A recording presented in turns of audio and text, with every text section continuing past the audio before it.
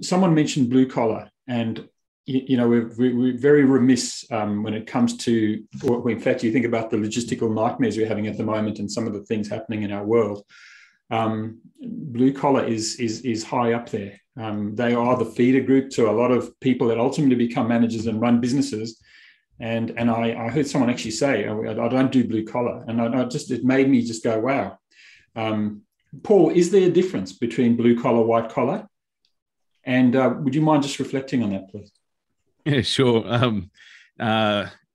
So yes, there is, and no, there's not, which is probably a terrible answer. So I guess primarily we're all human, right? So no, there's not. The difference, I'll come back to that in a second. The difference is that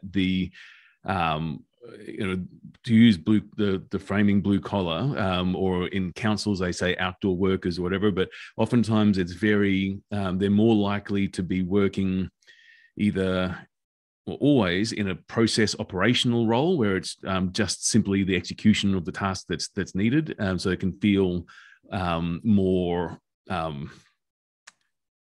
that you're a cog. Oh yeah, and that you're a cog in the machine, right? You're the delivery driver just doing deliveries, right? And you don't have that level of connection and emotional connection. And quite a lot of them, some of them work in teams, but quite a lot of the time you're out mowing or you're out doing whatever it is that you're doing, doing the deliveries or whatever it might be. So there's certainly a disconnect. There's also oftentimes a collective cynicism about the ivory tower because the senior management don't know what we do every day. They don't value us. They don't get us, and all that stuff. So there's very easy to have a significant cynicism of that stuff that comes with that audience.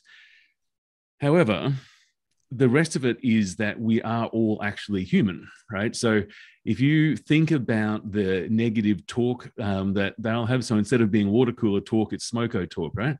But that talk is still becomes positive if they feel heard, they feel acknowledged, if they feel valued, and it becomes negative, and it is about the money if they feel like they're just a cog in the machine that no one cares about. And that is the same whether you're working in an office and someone pings a task at you and you've got to do it, or you're doesn't matter what color shirt you're wearing, you a red shirt at Bunnings, a blue collar person in the field, or a person doing admin in an office, or be a team leader or a supervisor or a leading hand, all those labels.